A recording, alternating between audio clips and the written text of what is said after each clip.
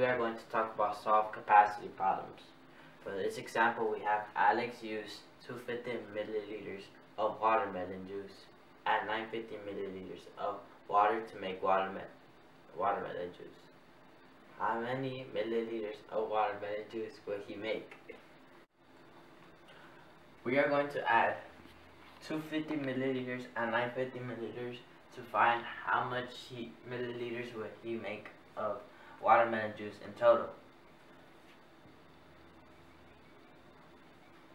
250 plus 950. We're gonna add right here in the bottom 950 plus 250. 0 plus 0 is 0. 5 plus 5 is 10. 9 plus 2 is 11. Plus 1 is 12. So your final answer is going to be Alex will make 1,200 milliliters of watermelon juice. In this example, we have the total capacity of 7 pitchers is 21 liters. What is the capacity of each pitcher if each has an equal amount of apple juice? Write an equation with a symbol for the unknown, then solve. For this example, we have to find out how much each one has. So we're going to have to divide for this one. We're going to have to divide 21 liters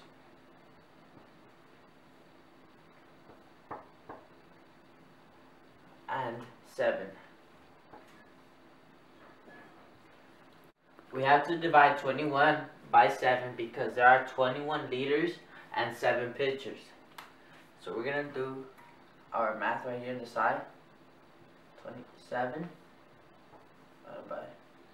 How many times does 7 go into 2? 0 times. Right, 0 here. How many times does 7 go into 21? 7 times 1 is 7.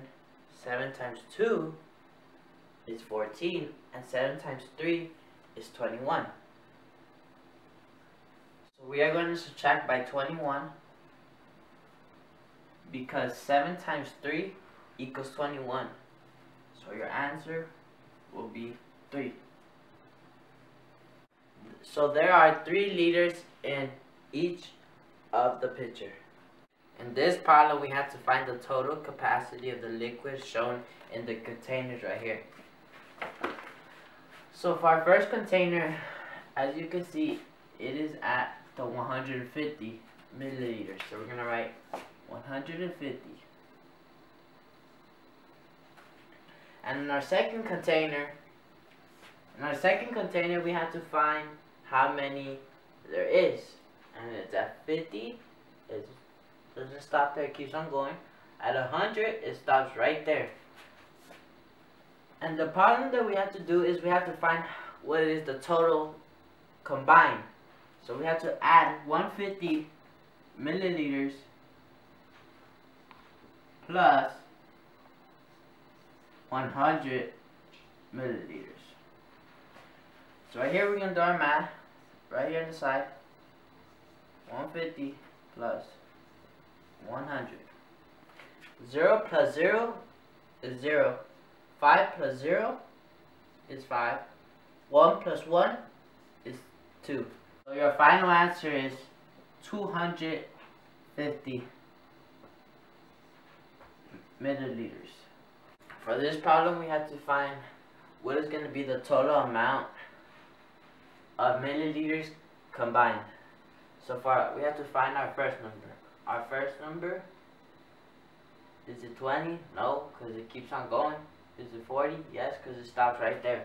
It's going to be 40 milliliters plus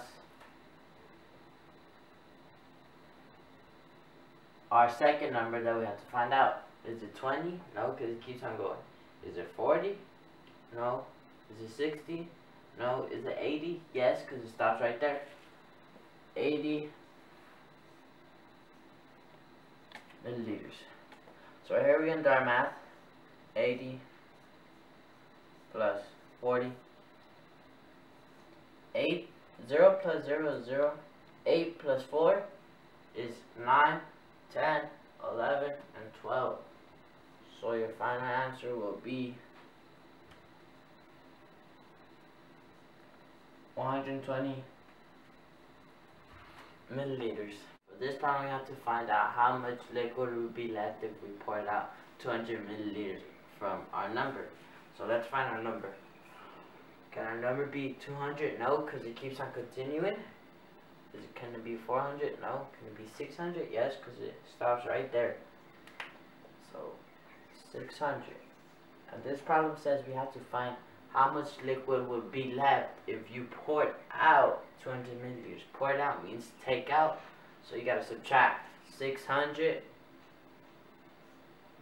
minus 200.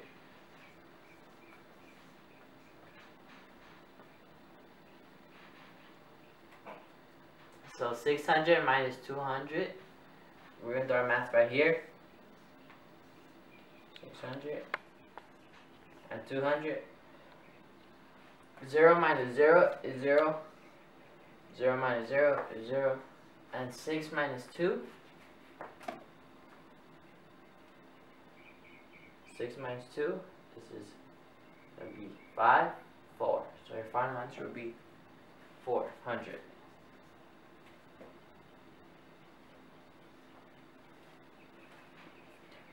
So your final answer would be 400 milliliters.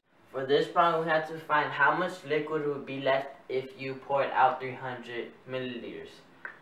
So we have to subtract 300 milliliters from our number that we're going to find right now. So 200, no, because it keeps on going. 400 keeps on going. 600, can it be 600? No. Can it be 800? No. Can it be 1,000? Yes, because it stops right there. So your numbers can be 1,000 milliliters. And we're going to subtract because it says how much liquid will be left if you pour it out. Pour it out means take out. So we're going to subtract 1,000 milliliters minus 300 milliliters. We're going to do our math right here. 1,000 minus 300. Make sure you line up your numbers. 0 minus 0, 0. 0 minus 0, 0. Can you subtract 0 minus 3? No, so you would have to borrow from your left number. So when you borrow, you take out. So this is, instead of it being a 1, it's going to be a 0, and this is going to be a 10. So 10 minus 3, and we're going to subtract 3. 1, this is 9. This is 8. And then we're going to subtract one more because it says 3. And your final answer is going to be 700. So your answer would be 700 milliliters. If you have someone that is having trouble with solving capacity problems, make sure to share with them. Make sure to like and subscribe, and thank you for watching.